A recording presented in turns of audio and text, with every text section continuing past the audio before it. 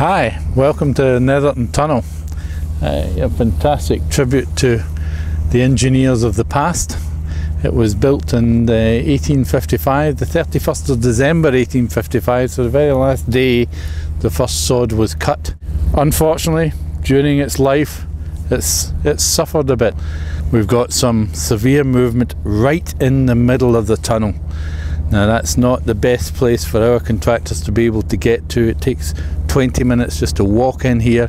Imagine the contractor having to get working platforms in here, lights, compressors, drills, concrete, steelwork, you name it, everything has to be transported in here. So this job here to reline the middle section of the tunnel here is costing about £1.5 million and has been done over an intense period of work, 4 months during this winter period here. And it's great to be able to say we're looking after it and taking it forward into the next 100 years of its life. So if you want to come with me and we'll have a look at what's going on inside, okay?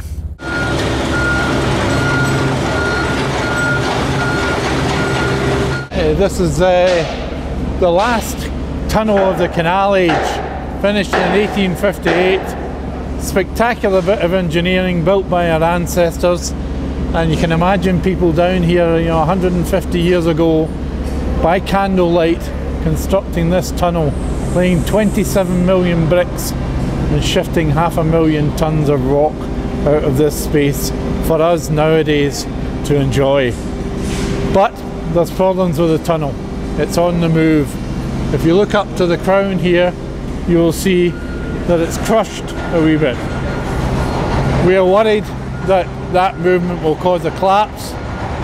So what we are doing at the moment is we are pinning the tunnel back, just giant steel pins back into the rock face, and that will hold it in position.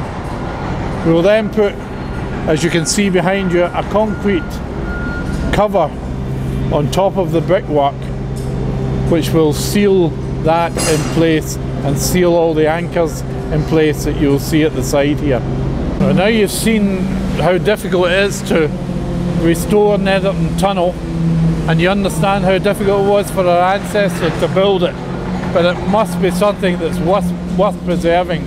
So I'd urge everybody to come along, participate, be a part of the trust, be a friend to the trust and contribute to us so we can carry on with this great work of looking after what our ancestors have left us.